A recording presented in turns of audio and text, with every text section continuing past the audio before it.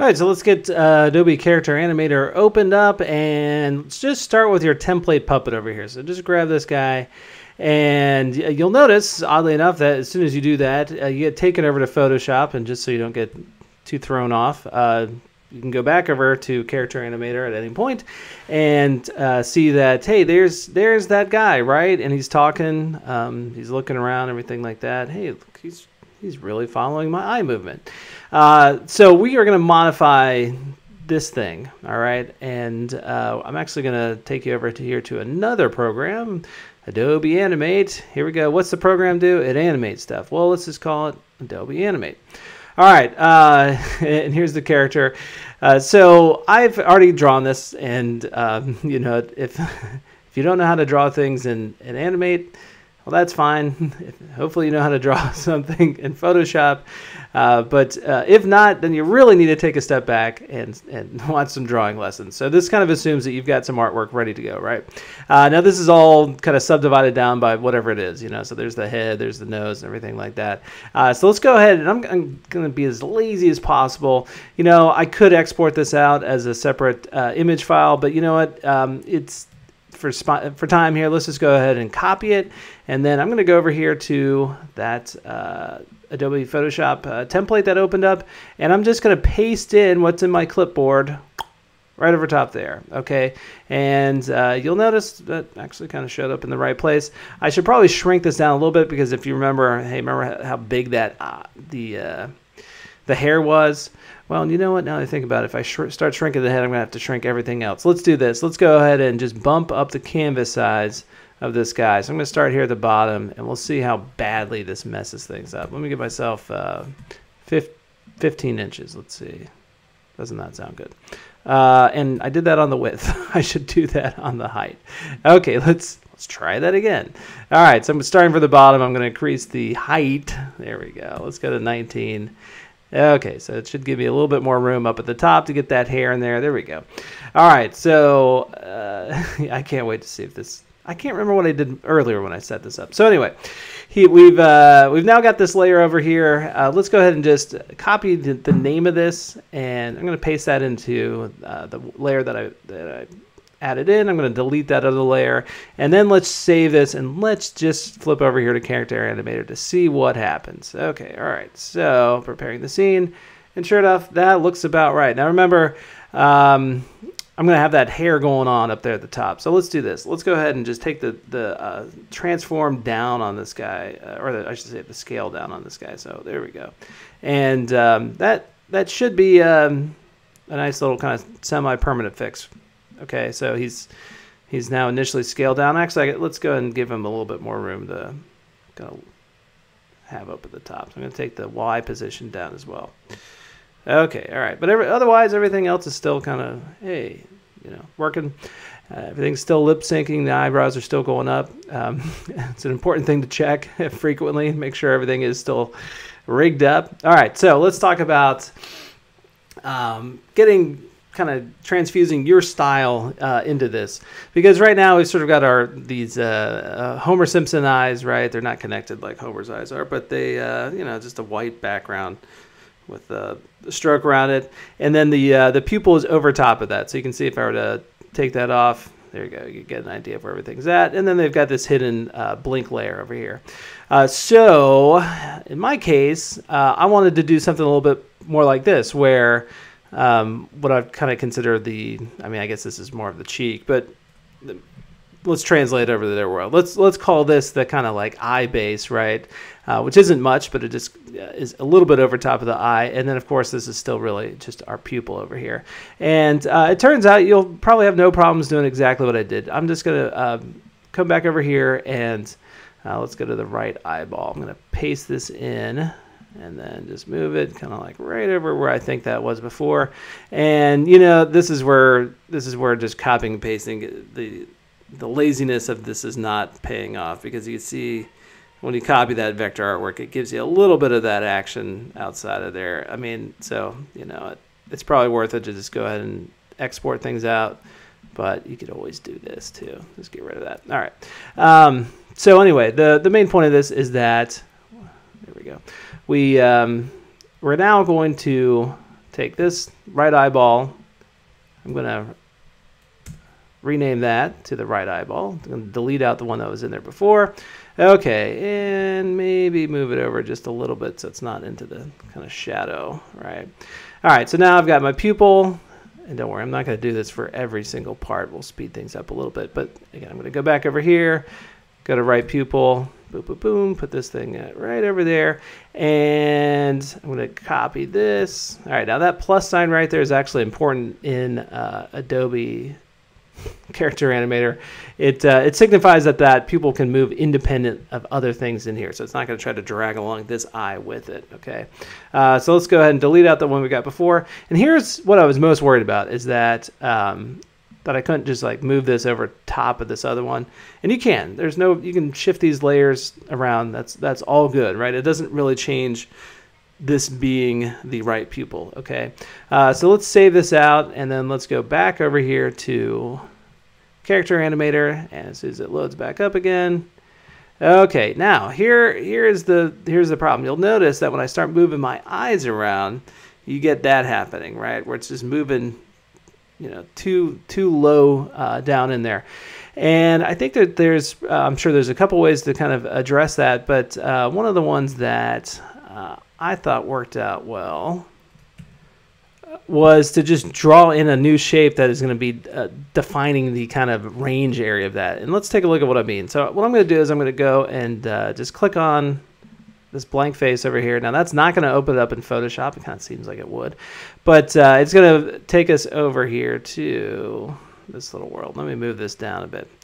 All right, so let's see. That is my right eyeball. Okay, now when you select this, you notice things change up a bit over here. Let me see if I can get rid of myself. Okay, yes, that's our right eyeball, and you'll notice that it's got a tag on here for being, oh, here it is. Let me switch this over here to the written tags. It's the right pupil range, okay? So that means that our pupil is going to somehow float around inside of this area. And you get an idea of that over here as well. See how it's got this little dotted blue line. So it's telling you that that's going to be the range of it.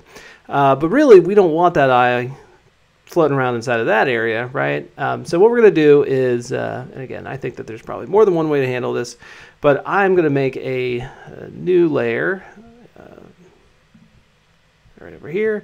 And I'm just going to take the little circle thing, the ellipse, and I'm going to just fill this in with that skin tone. I'm going to bring this down below here so we're kind of not that aware of it. It just blends in, and I'm just going to rotate this guy. There it is. All right, and maybe move it up just a little bit. Okay, so this is now going to be, I'm going to call this right range. Okay, and as always, save that out. Well, not as always, because funny thing is with this program, if you try to save a lot, it'll remind you don't have to save, and it'll say something like, no, really, you don't have to save. But it's confusing when you go back and forth between the two programs. All right, so you'll notice now I've got my right range over here, but there's nothing that it's not attached or tagged to anything on the face until we press right here. So I'm going to just go and make it so that this is now going to be the right range. I believe I still have to go over here to my right eyeball and yeah, disable that. So apparently two things can define the same thing. But now click over here. All right, so that's going to be the range of that right pupil. And hey, I almost did it. I almost hit save. I'm getting used to it. Okay, so preparing the scene. Now you'll notice that I'm doing my best to kind of move my eyes in a way that could potentially take it down there. The eye is, it's not doing that. Okay.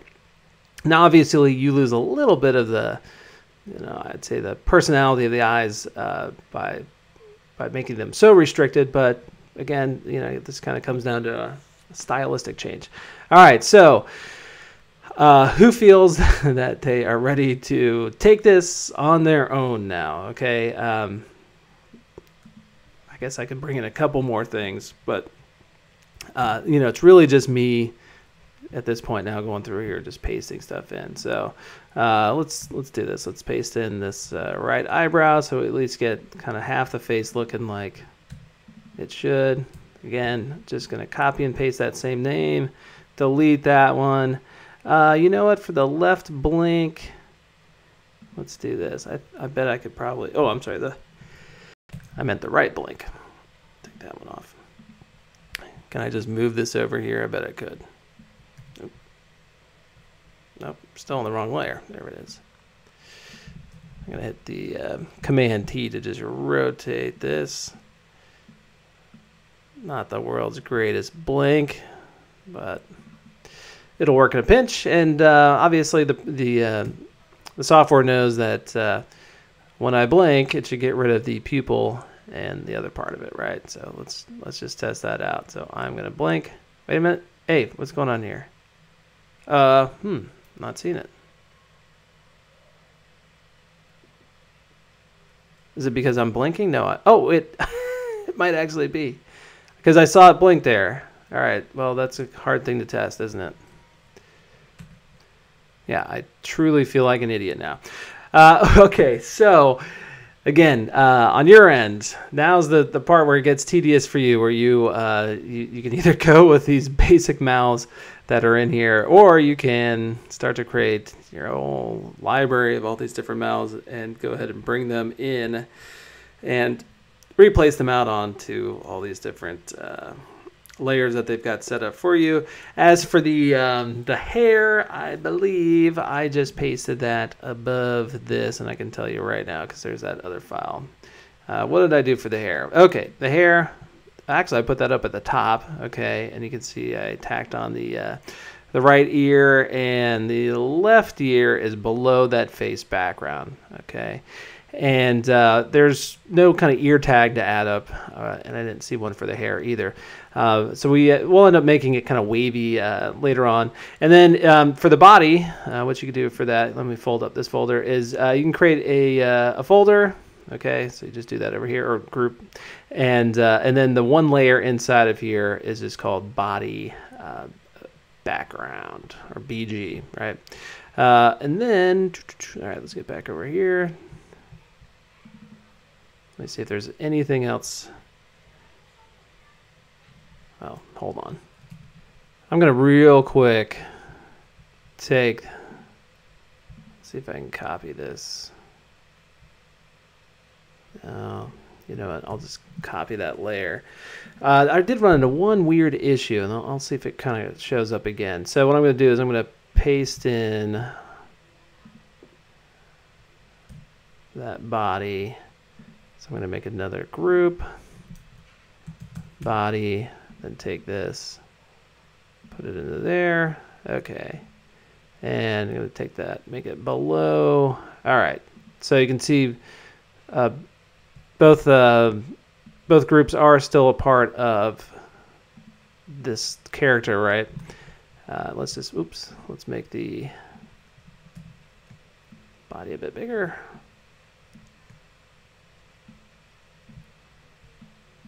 Okay, now the issue I had, which I'm hoping doesn't show up, but I'm going to save it, was that for some reason you're able to see through. Let's see. You're able to see through the. It looks like it didn't do it. It was, I don't know. It was like almost like a blending type thing was on, and you'll notice that there is a blending mode over here. So it's possible maybe at some point I was spinning the dial on my touchpad and I changed this blending mode. Yep, it looks like it's pretty darn easy to do that. So that's probably what happened to me before, and it looks like everything is what a stupid looking guy. It looks like everything is it's set up correctly, just half of the way there. All right, so I'll let you guys take it from there, and then we'll come back and we'll talk a bit about the recording and all that other good stuff.